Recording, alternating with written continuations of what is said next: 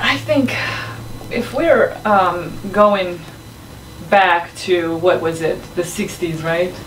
Yeah, I think 1960s. It was, yeah, was it Lyndon B. Johnson? When Lyndon B. Johnson, yeah. He started adding all the civil rights, right, and voting rights. And that was, I don't know, because that's a little bit on the, we're having mixed conversations on that. There are a lot of people that say, well, he actually introduced, you know, all these programs, social welfare programs, but the social welfare policies initiated in the 60s have diabolically harmed black communities. My understanding is that the Democrats, by positioning themselves as the allies of these communities, have made them more reliant on assistance, thereby undermining their independence and strength. What are your thoughts on that? It was interesting because when welfare was first created, it was called Aid to Dependent Families with Children. When white people applied, that's what it was. But when black people applied, it was basically after daddy cut out. So it was two different standards. White families, the entire family, male, female, and children, could receive public aid. Black families couldn't. If there was a father that was present in the home, they would not allow them to have public aid.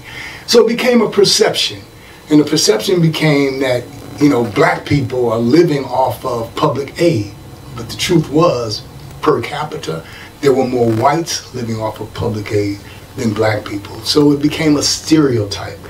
And we became victimized by those stereotypes. And as a result, we had to fight for justification just to prove that we were as worthy as anyone else. You have to remember, when integration came about, that meant that black people could finally go into white stores.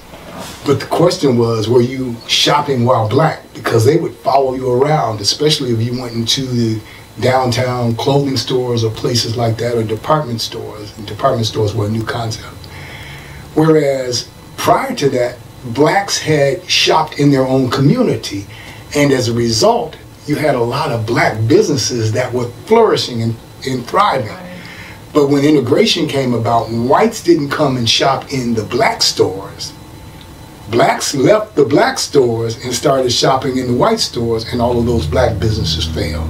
So that really was a downfall. I mean, not quite as bad as Black Wall Street, but it was also a failure of society.